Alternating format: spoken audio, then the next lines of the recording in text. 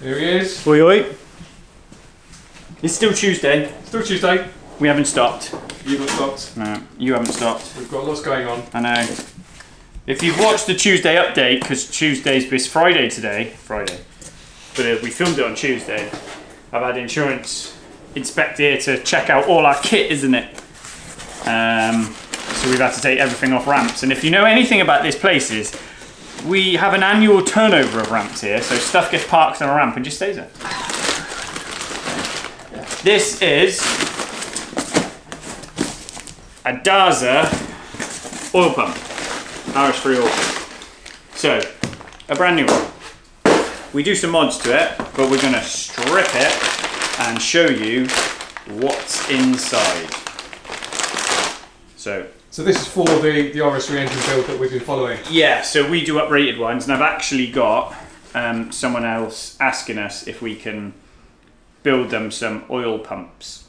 So yeah, let's have a look, see what's inside. Because you look at them and you're like, we don't mess around with the pressure relief. So that is a ball, a measured spring, and a cap. We have played around with it, so I have taken that cap out, we've shimmed it, we've shimmed the spring, and we've also put a screwed plug in and played with it. And to be fair, it doesn't really affect the max pressure it kind of does, not as much as we'd hoped. So we actually go for a different way of doing it. Ugh. Bless you. So don't sneeze.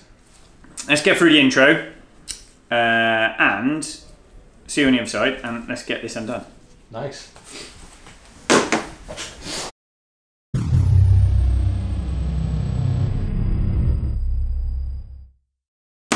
We're on. We are back, Daza. Yes. With my snap-on brushless demo gun. Available for all good snap-on bookshops. So Jason will be loving that plug. Yeah. So Daza RS3 TTRS oil pump, brand new one. So this is going in a build, and I've got 2 more to do, but we modify these. So we're going to strip them apart. I'm going to lay it out on a bench, and I'm going to show you what's inside, because some people think they're witchcraft and wizardry, and they're not actually. They're pretty basic. So if we go through how it looks. Yep. That flange bolts to the underside of the engine, right? So that's your main seal. So that's your main feed in. So there's an O-ring that goes around that. And then you've got 3 bolts and the gear that goes on the chain that comes off the crank. So it's obviously chain driven. Yep. With a sprung tensioner. It's not an oil tensioner. You have to use a tool to align the pump, because there's quite a bit of slop in the bolt, so you can twist the pump on the bottom of the engine. So we use a plate bolted to the engine, and then we line the gear up on it, and then we tighten the pump down. Yeah. So that's what we do it. The drive gear is held on with this little multi-spline bolt, and it's got a flat. Yeah? See it? There we go, yep. So it's just got, that's the flat. So, very, very important, you get that on and tight, yeah? So you just need to make sure you get that on, torqued right. Like you can see, there's like crap in the bottom of the thread, so you just need to make sure it's perfect.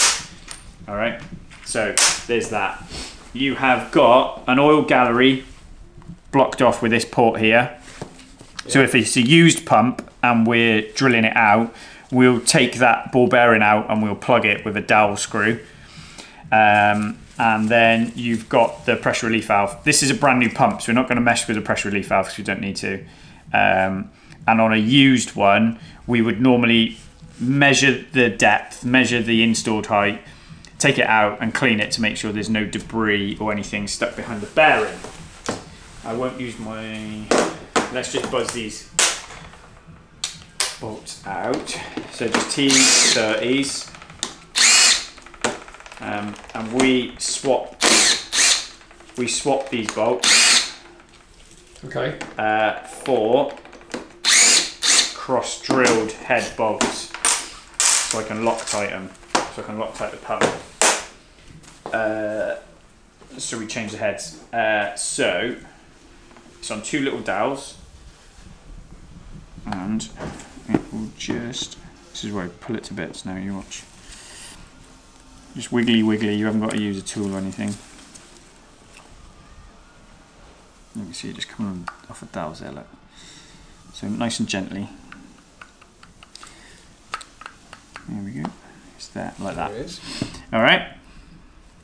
And that is it. So that's the back case. So what you don't lose that washer. So what that washer does, can you see? You can move the blades. So this is what does the pumping action. So the washer supports those blades. So if I literally just sit that back on there. Ah. Can you see what happens? Yeah. Right.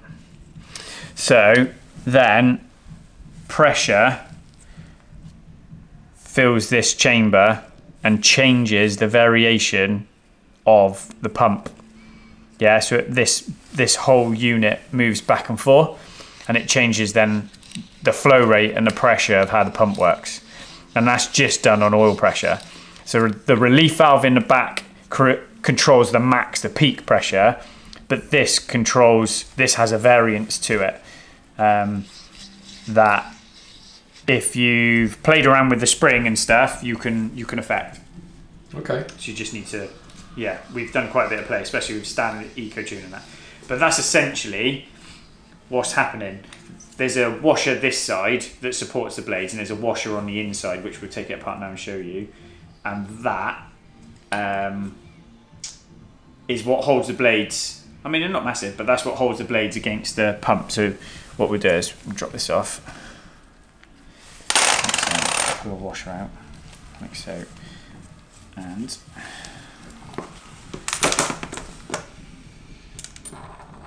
Aha. yeah. So they end up doing this. Right, so it's a brand new one, so they're not worn at all. So they're brand new. But on a used one, you get wear marks. You get one, depending on the installation position, you'll get a wear mark down the middle on one side, and on the inside, like down there. So when you strip it apart, you can tell which blade goes where, because ultimately, when it's forcing oil pressure, it's trying to twist. Yeah? So you end up with 1, 2, 3, 4. So you end up with these blades. So on a used pump, doesn't matter. They can go in any way. Sorry, on a new pump, it doesn't matter. They're all the same. On a used pump, it's very important to make sure you get the orientation right. Yeah? So that is a pump drive. Then this is the case. So this takes a little bit of manhandling to get it out, and it's scary. You can sometimes pull a pin out. So that's the pivot, right? Yeah, and you can see this is going to come. So we're going to turn it away from ourselves, Davlat. We're going to make sure the spring doesn't hit us in the facade. Okay. Health and safety. Yeah, there is health and safety. Yeah, we're very, very safety conscious. Gonna go twang. Look away, children. No, slit. There we go. There we go. Alright, spring, damper. Then, there we go. Blade. They're the wipers. And the important bit, not to lose.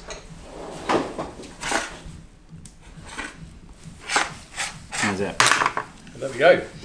That is a pump stripped, dear boy. So, we have a stripped pump. We have a strippado pumpido. So, yeah, intake.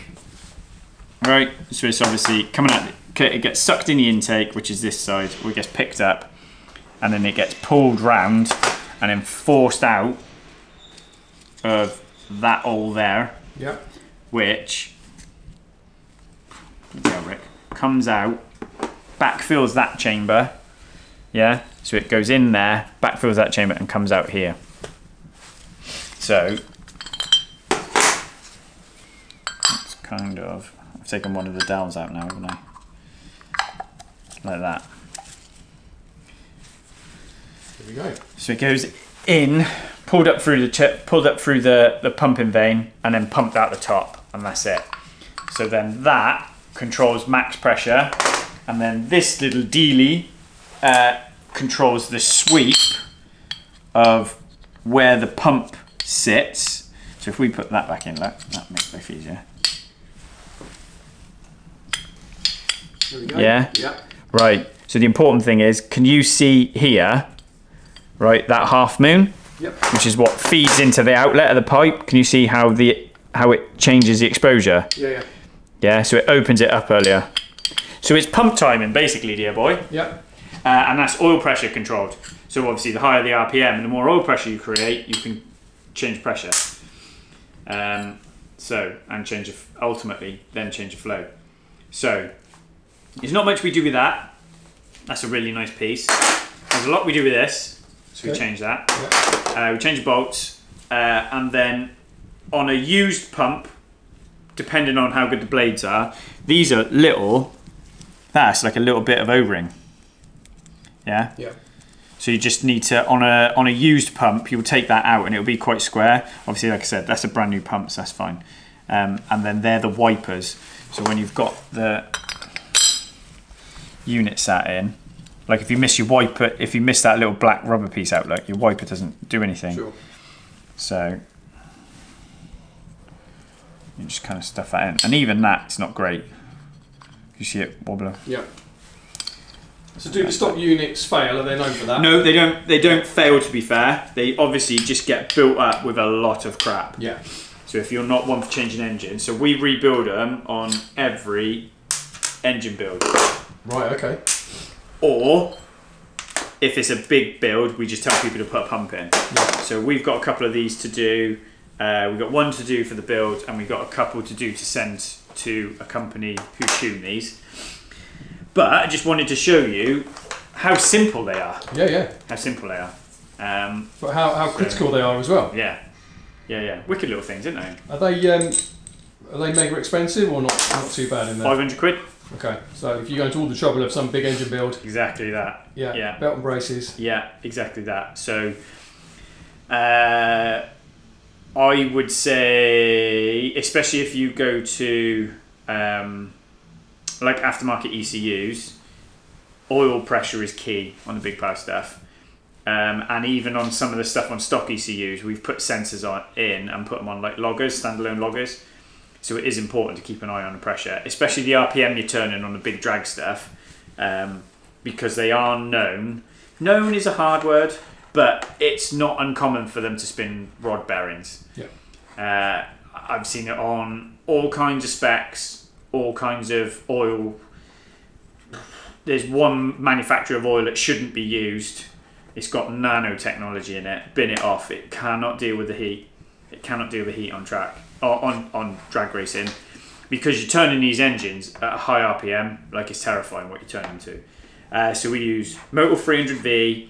We mod the pumps. We run oil pressure sensors and oil temp sensors, so we know what's going on. On a fresh build, we'll have a gauge in the head, so we can see the pressure all the way up to head. And then, yeah, do some trick bits inside the housings. That's the main part of the work, in the housings. Get some decent bolts on it, so you can lock wire them. Because, of course, as you're increasing pressure, it's those little bolts that hold it all together. Yeah, yeah. So you need to be careful with that. And make sure it is spotless. So on a used one, that would go in our Buzzy Buzz cleaner. Okay. So it would go in the sonic cleaner, and like I said, on a used one, we would pull the cap out, have the bearing, the spring, the ball bearing, the spring, and the cap out, and then obviously put it back in, because you can see it. Can you see little square indents in the bottom? That's what holds that cap in, but that can still move. So we'll go in and kind of do, basically put some punch marks in that some more, so it doesn't back away. Yeah. Because if it backs away, oil pressure drops. And then if it's one we modify, sorry, if it's a used one that we have to strip that apart on, we put it back together different. We don't use a cap. But that is it, mate. RS3 oil pump. Lovely. And if you think the video like we did on the Lambo ones, how different that is. Yes, absolutely. So, yeah, it's all good. So cool. So smash buttons, like and subscribe. I hope you liked it. I'll get these built and get these done. I'm waiting on the head. The RS3 is coming along nicely. The head has been modified. I say coming along nicely. Like we haven't really done much more since last time. But we found 2 bent valves in the head. I stripped the head, had the seat skimmed, and we got 2 bent valves. So I've got to find 2 valves. Right. So not good. The tale of woe continues, dear boy. So yeah, if you enjoy the RS3 stuff, then let us know. But we just kind of nobody ever talks about oil pumps. Yeah. Do they? Really? No. No one kind of goes into it. So thought we'd show you. It is a new one. This going on it. So just thought you'd strip it down, show you what's what, and some little bits. Like we've had them apart before, where people have had them apart, and like the washers, one washer's missing. I've had one before where the 2 orange sliders were in, and one of those was missing, so it had no pressure on one side. And you see all sorts of weird and wonderful things. So like everything, once you've had it apart a couple of times and you know what's what, you know what you should be looking at. Good to go. But yeah. So it is all good, mate. So we'll see you on the next one. Yeah, what are we doing? I don't know. All right, should we figure that when you get back from your roller bobs? Yes. Where you going? I'm going to Kent. Going again. I'm going to go. I was there last week. It was Brands Hatch. Ah, you see? Yeah, well. You should have come see me. I should have, really. Yeah. Yeah. So, well, all good. All joking aside, we do need to capture a race at some point. You're gonna come and watch. Well, next one's at Castle Cumu. Okay. Oh, right. Mate, I'm leading a championship now. Leading 1 championship, 3rd in the other. Who'd have thunk it? Hey? Life in the old dog yet? Yes. So, on that note. On that note, let's go make the tea. Should we have I need to go and get some milk first. So while I go and get the milk to make tea, smash the buttons, like and subscribe. Thank you to everyone that has, because it's jumped up loads lately. Yeah. And we do enjoy doing it, don't we, mate? It's a laugh. It's good fun. Yeah. And yeah, we see you all on the next one, whatever that may be. Yes.